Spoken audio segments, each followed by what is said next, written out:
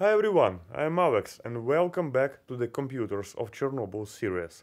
That's a series where we study and explore the history of use of computers and the computer technologies in a Chernobyl exclusion zone.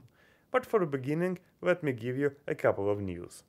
So as you probably noticed, this is already a second video we uploaded today, and I will try to keep it this way, to have at least 2 videos for you every week, not one. And next week we're gonna have one cool thing, because many of you who watched the Computers of Chernobyl, the previous episode about the S-1841 Soviet PC, wrote us comments where you requested us to play that or another game or try this or another software, so we'll join that all requests together and you'll see it. So stay tuned. And in regards of what we are going to do today, literally a couple days ago we received a pretty cool comment which said something, a real Fallout PC, what next, a Pip-Boy? So my dear friend, especially for you. So a few weeks ago I got information about interesting spectrometer that was used back in the Chornobyl zone in the beginning of 90s. It is called SEG-2M. And for those who do not know what the spectrometer is, that's such a device that allows to actually identify the specific radionuclide. So you know, here is cesium, here is strontium, here is plutonium. And it is done by comparing some etalon spectra of element which is stored in the memory of the spectrometer with what you're actually measuring. Because every radioactive element has a spectra which is pretty like a fingerprint for it. So to do all of this, you need some memory and you need some processing power, and therefore spectrometers normally have some single crystal computer or microcomputer or something like that.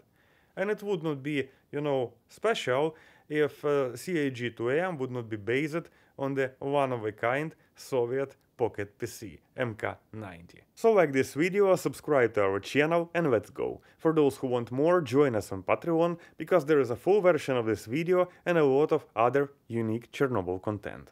So we got this MK-90 for a short time from a friend, and what's incredible, it is in a beautiful and original box which says Portable Microcomputer.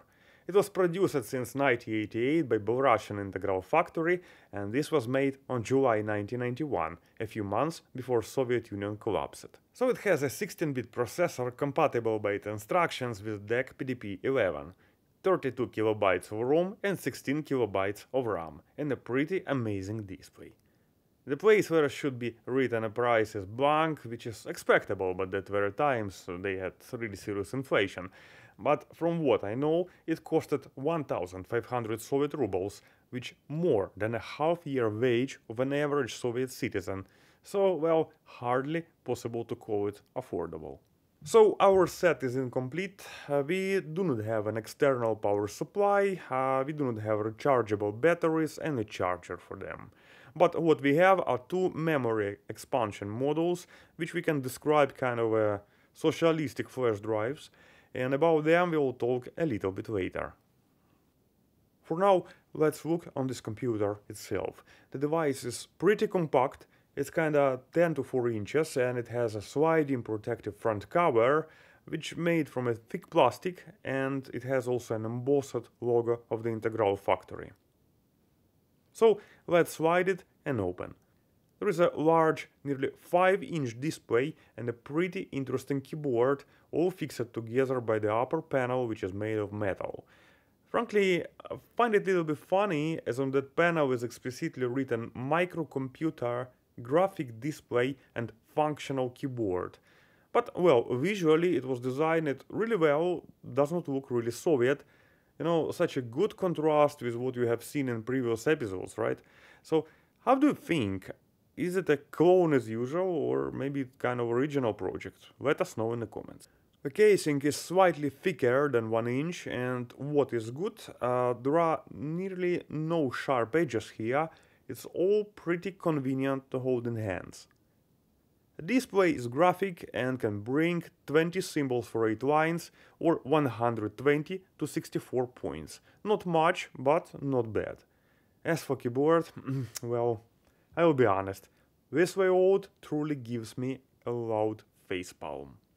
And the problem is that on lot of Soviet computers, they used actually not a QWERTY keyboard, yeah, but the Yitsuken. For example, here is a keyboard called Electronica MS7004.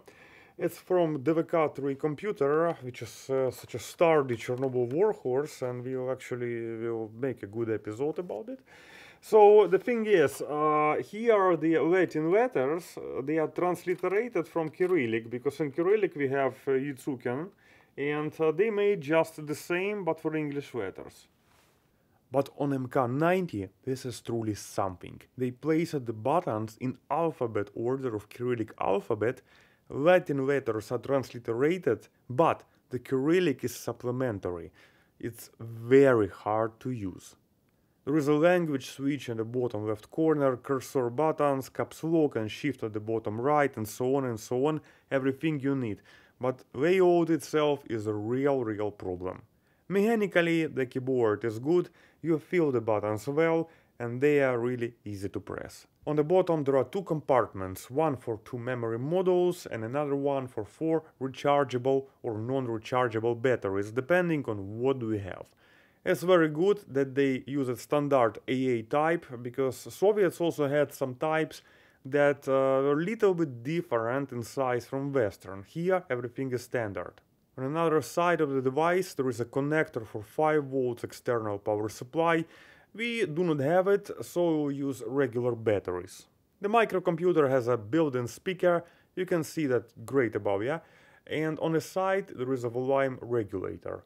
However, I somehow didn't find how to turn the sound on. If you ever use it and you know it, just let me know in the comments, I will really appreciate it. And here we come to the MPO-10 memory modules. They are pretty interesting devices which are intended to store programs, and inside is that square chip which is a controller of memory. It provides a serial interface to the module using a 6-pin connector and a parallel interface for a few memory banks. Total capacity is 10 kilobytes. This memory is energy dependent, so here is a battery that according to the documentation must provide 1 year guaranteed storage. Unfortunately, most of native programs of MK-90 are now lost because the batteries have discharged over the time, and so did our modules as well. So you install the modules inside the compartment this way, and after you all set up, let's try it in some action. So we press the red button, and it is interesting that on the home screen it's written Electronica PC100, which in fact was an internal factory name for this computer.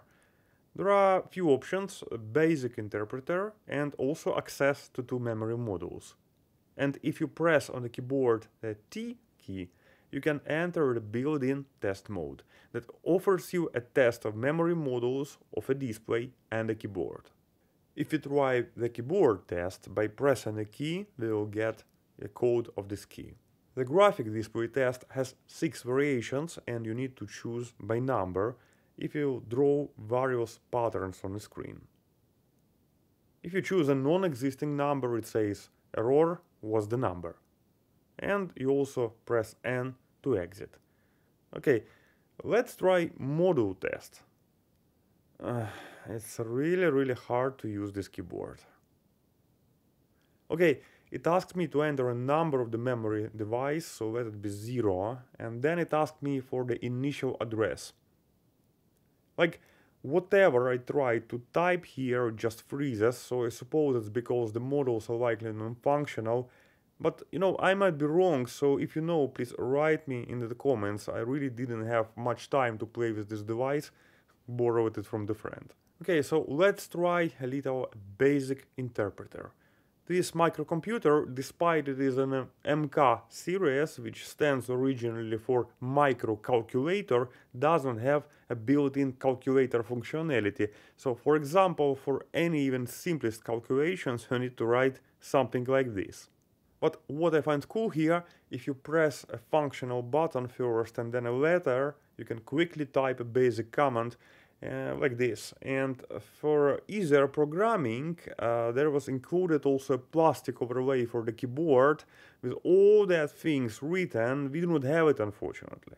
But what is cool, that here also a built-in help that gives a short reference for commands.